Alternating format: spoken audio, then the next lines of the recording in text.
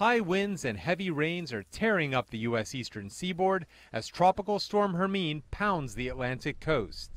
It's already left a trail of destruction in Florida, Georgia, and the Carolinas over the Labor Day weekend, forcing people like Jennifer Webb to escape rising floodwaters. We get all the kids up and load them in the truck, and by the time we got out of there, we're trying to drive out of Huntington Beach.